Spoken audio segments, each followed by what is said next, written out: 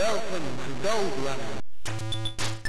Yes, welcome to my Atari ST nostalgia trip. And today, as you can hear, I'm going to take a look back at Goldrunner, made by Steve Beck and Pete Lyon, published by Microdeal in 1987. And this is the first shoot 'em up in my nostalgia tour. And as it happens, it's also one of the very first we had with our ST that I actually really enjoyed playing. So yeah, that's nice. The goal of this game is to destroy an enemy infrastructure on the ring worlds of Triton. They are basically very large spaceships, and you have to destroy their energy reserves. And apart from that, there's not much of a backstory that I know of, but that's how it should be with shoot 'em ups. It's always basically they bad, you good, shoot to kill. So yeah, as you can hear, I've already started the game up, and it's running in demo mode at the moment. So let's switch to the play screen, and we should maybe have a look and see how many skills I lost. I hope not too many. I had a few test runs. They went sort of okay. So you can press, you can press 1 to start a new game. Sorry, you can press 1 to start a new game. So I have 3 salvos remaining. I will first quickly pause the game because many people seem to have no knowledge about what the right side of the screen actually means. Because as you can see, you have my ship. And in the top you can see the number of ships I have left, so there's 2 extra lives left beside this one. And the text below that is the number of the player and the current high score, so it's player 1 and the high score is 0. Because the game doesn't seem to remember the high scores from previous plays. And then the number below that is actually the number of the ring world I'm in. So I'm in level 1, ring 1. And the 3 icons below are actually quite important because especially the purple thing, that purple figure, that's actually the amount of energy left in the ring. And if that icon is completely disappeared, so if that icon is completely black, it means I have destroyed enough of the infrastructure of the enemies that I can actually exit the level and go to the next one. The one below that is an indicator if my wing lasers are still operational, because after a few hits you might lose them, and then my firepower is actually quite weak, so it makes it much more difficult to play.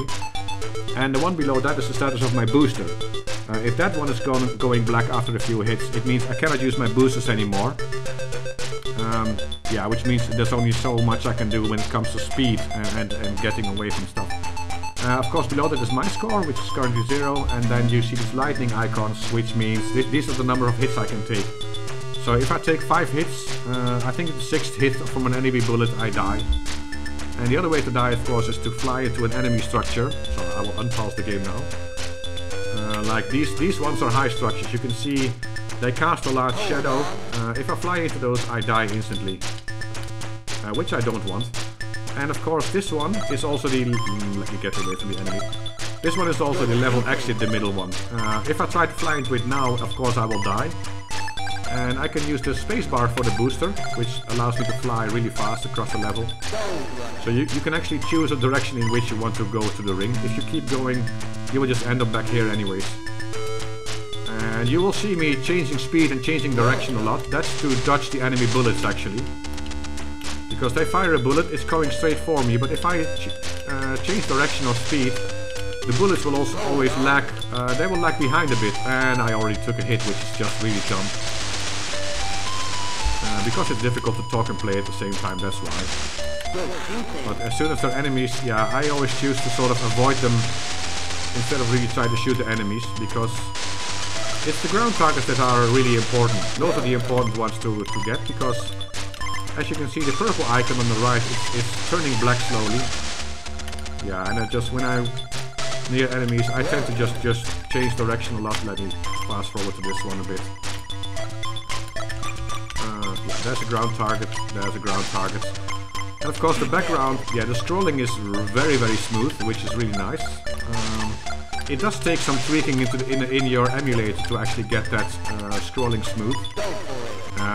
It seems to be working now. I did a recording before where I was actually quite proud of my gameplay. I got quite far.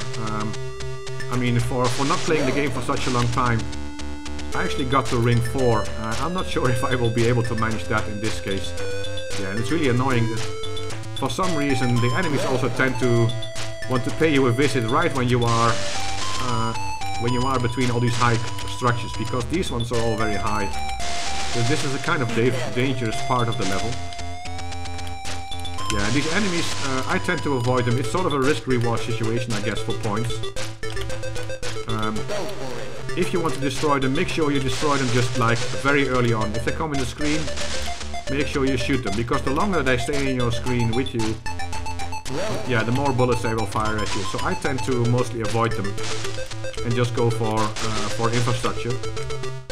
And you don't have to destroy every ground target in the game. And I guess the percentage you have to destroy will probably change, and it will probably increase as you progress through levels. Yeah, let's get rid of those.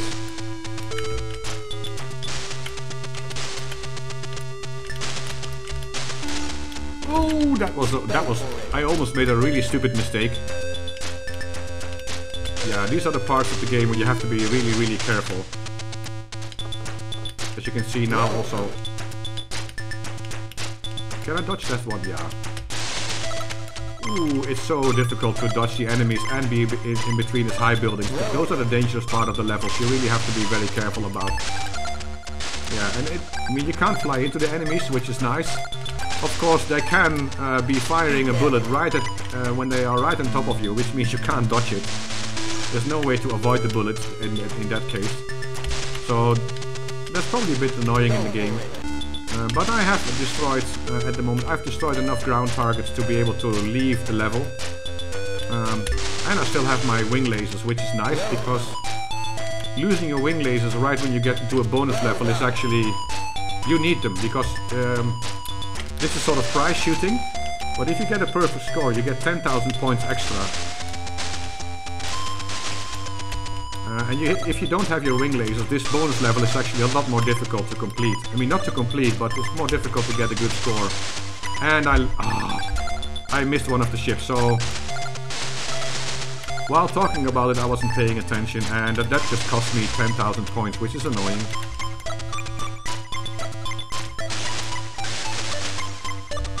So I will probably get like 6,000 points on this bonus round, which could have been like more than 16,000. Yeah, see, even less. I just missed 10,000 points in score, which is a bit disappointing. But I progressed to the next level.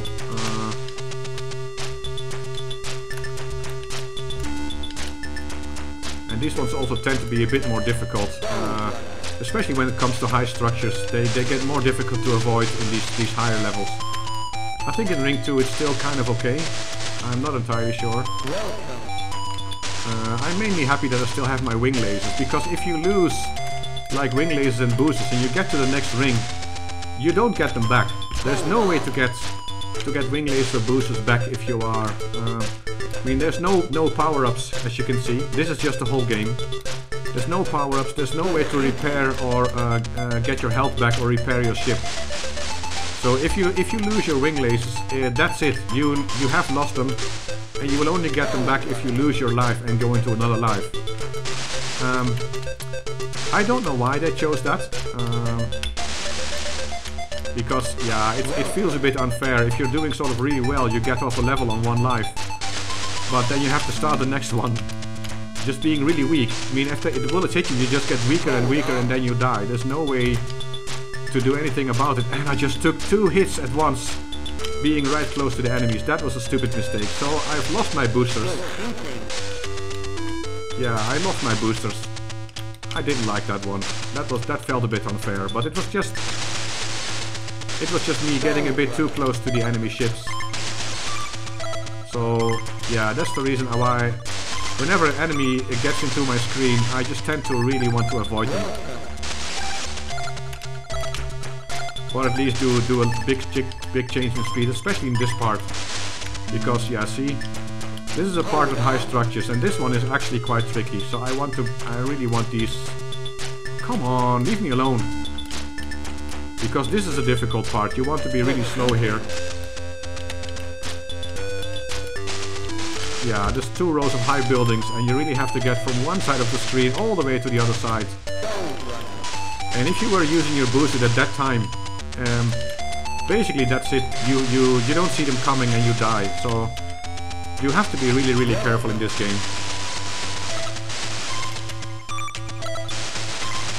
Yeah, and I know a lot of people, they have complaints about this game, that the music doesn't fit. I actually think it fits quite well. I prefer this version over the C64 version of this song by Rob Hubbard. This one is more, I don't know, the bass line is a bit better, even if the sounds are simpler.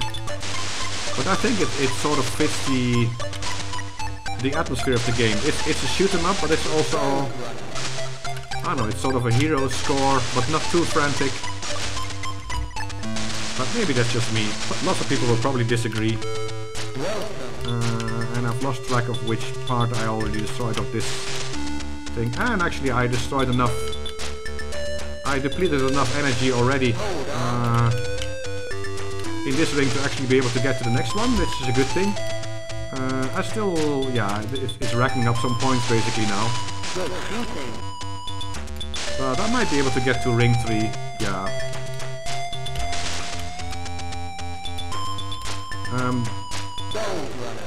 Which is a good thing, because this ring, the color of this ring, makes it really difficult to see the enemy bullets. There we are.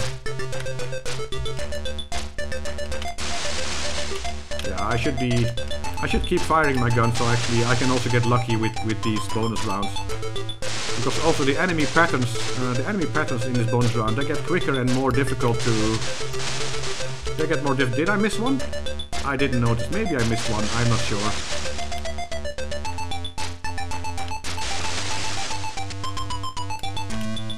I think the next one's... Oh no. Ah, I missed that one. I tried to predict from memory where the enemies would be, and they came in another spot. I got confused, and again I missed one and missed 10,000 points. Yeah, I'm disappointing myself a bit here. But I'm in ring 3, which is Triton 111. So I'm not too disappointed with my gameplay, to be honest.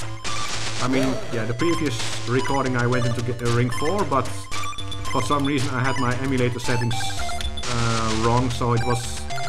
You could not see anything of the smooth scrolling of the game, which is basically its selling point anyways.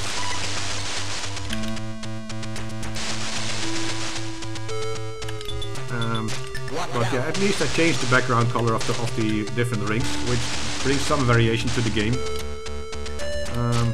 Yeah, do I like the game? Actually, I still do. I have a sort of soft spot for this one. And now I've lost my wing laser, so I have to finish the rest of the level without boosters and without wing lasers, which makes it really difficult. Which means, yeah, I have to focus on dodging everything instead of trying to be a hero. Yeah, oh, come on. I mean, I still have some lives left, so if I don't make it in this life... oh, this is... Yeah, these parts get more and more difficult with only the front lasers. So you can see I'm going a bit more quiet also, because now I know I'm a lot more vulnerable to all the enemies. Because it's more difficult for me to shoot them. Ooh, that was a very risky move that I did there. I really allowed the enemy to go right on top of me, which, yeah, it means if they fire a bullet at that moment, I'm just dead. It's simple as that. You cannot... It's almost unavoidable. But let me rack up some ground targets here. That's at least... come on, I just want to go in a straight line without being bothered by these bullets. Watch out! Ooh, again, that was very risky. Leave me alone. Just leave me alone. I want to get out this ring. And I actually got enough... yeah, I destroyed enough energy to get off. So what I have to do is find the exit. I'm not sure if it's close. I mean, some sort of map to show you where in the ring you actually are would have been nice. And now I have the choice to... Do I rack up some points or do I go for the exit? I will just rack up some points. Which I will probably regret, because this will result in me getting... Yeah, actually, I should just get to the exit. Oh, see, this is stupid. I should have gone for the exit. Now I got killed, and... Yes, I have my shields and weapons back, but I have to restart this entire ring again. You don't get your progress. If you die in a level, that's it, you have to start all over again. So that was a stupid mistake. I could have made it to ring 4 and be proud. And I just got cocky. I got hungry for more points and I ruined it. At least, I don't know, maybe I should just pay a bit more attention. Oh, come on, leave me alone. Well played. Well played, well, I disagree. I could have been in a different world by now. Yeah, the speech encouragements are... I don't know, I kinda like them. I know many people don't. Many people, they get a bit tired of it. I guess, in the end, yeah, because there's not so much going on, except for just new rings with a bit different layout, the game gets a bit repetitive. Which, yeah, it can get boring, probably, after some time. For some reason, I just want to keep playing. I don't know why. But there's something that, yeah, I don't know, it's the atmosphere, maybe it's just a good memory that this was the first game that felt so smooth. I mean, it's not just the scrolling that is smooth, actually the controls are also very responsive. I mean, it's a bit difficult to turn around. My ship takes some time to actually decelerate and turn into the other direction. So that's something to get used to, but still... Yeah, I know, the gameplay... They got the gameplay right, I think. So is this the best game on the Atari ST? No, probably not. Oh, ooh, that one was so close. There was no way for me to dodge that bullet, so I got lucky that it actually didn't do me any damage. That was still some, yeah. Watch out. And I actually destroyed enough, so...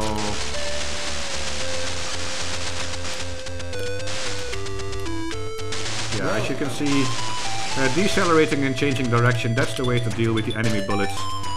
And then hope there's not too many high structures around. You're doing great.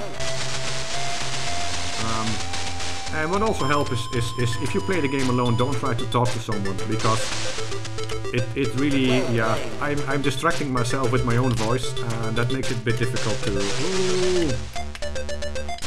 Yeah, and luckily there's an unlimited amount of bullets. Oh no, don't! Leave me alone! God damn it, leave me alone! I just want to get off the level. Ah, this is so annoying. Come on, ah, yes. And the bonus round, this one gets more difficult to get all the enemies as well, because sometimes they fly from the back of the screen and it's almost impossible to... I think they come from here now. No, they don't. Alright. Yeah, it's difficult to predict, and I tend to just keep the fire button pressed. At least you have auto fire by default. It makes it also less frantic. And I think that's also what makes this game different than other ones. Maybe I told it already, I forgot, because it's... Ah, come on, I could have gotten those. I lost 4 of them, I almost had the bonus. But I think that's also why this music suits the game. It's a shoot 'em up, but it's not as frantic as the other ones. It's... You could... Oh, I forgot that actually in this ring, yes, there's a high structure right there immediately. So there's like buildings trying to kill you. Oh, it's so close. Yeah, and I was going to say I probably won't be able to get off this one, because... Yeah, and it's a bit annoying that instead of having like the standard 3 high buildings and then going into the level, you immediately get close to these really high structures, which makes the game way more difficult starting from this level. So it's also getting more, yeah, you have to get, you be more careful when applying your boosts in this one. And I think I got hit there. I wasn't paying attention, because again this level has a color that makes it very difficult to dodge. And very difficult to see the enemy bullets, and which makes it very difficult to dodge them as well. I think there was another hit there, yeah. Okay, now I'm doing this really bad. You can see the number of enemies actually is also increasing quite a lot. So from ring 4, this game really starts to get very difficult. I think... I don't know why, maybe it's just me, but it feels like there's a sudden increase in difficulty, and yeah, I've lost my wing laser, I've lost my boosters, so now this level gets so difficult to complete. Because as you can see, there's still a lot of energy left. A lot of... Oh, come on! Watch out! Oh, and yeah, I'm gonna get killed now. I have to dodge this rain of bullets within the buildings, and this is game over. Yeah, which...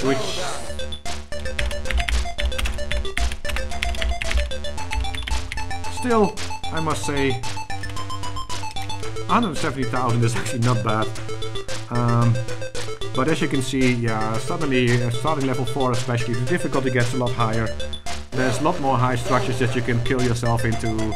There's a lot more enemies, and also they fire a lot more bullets at that time. So, yeah, I've seen some people get to ring 9 and even further. Yeah, I never got that far. Ring 4 or 5 is probably as far as I got back then. Still, I'm quite happy with this game. I still like it a lot. The graphic style and music make it feel very different from other shoot 'em ups, and I think even the lack of power-ups and the lack of healing power or repairing, I still like it. I liked it a lot back then, and I still like it a lot now. Yeah, the speech encouragements get a bit annoying maybe at some point. And I think there's only one thing I didn't show you yet, and that's you can turn off the music. And if you turn off the music, this shows just how important the music is for this game, because yeah, those laser sound effects, I mean, they could have done that a bit better, but yeah, this is the reason why you should always play this game with the music on, because no, come on. Play it with music. You have to use the nice atmosphere. Yeah, I think it's also time to end the video. I've played quite a long time. The games take quite long, so I will just go back to the intro screen and sort of fade out the music for you, so the ending of this video is not too sudden. So just to reminisce, yes, I like the game a lot. I actually still like it a lot. I appreciate the fact that this was the first one with ultra smooth vertical scrolling, even if the color palette is very limited because of it. Yeah, the game, I mean, the game itself looks a bit like sort of vertical scrolling Iridium, but I can forgive them for that as well. It's very simple, but I think if you need some uncomplicated shooting without it getting too frantic, this is the go-to game to go to. And with those remarks, I would like to end the video. I hope you enjoyed watching this one, and I hope to see you next time.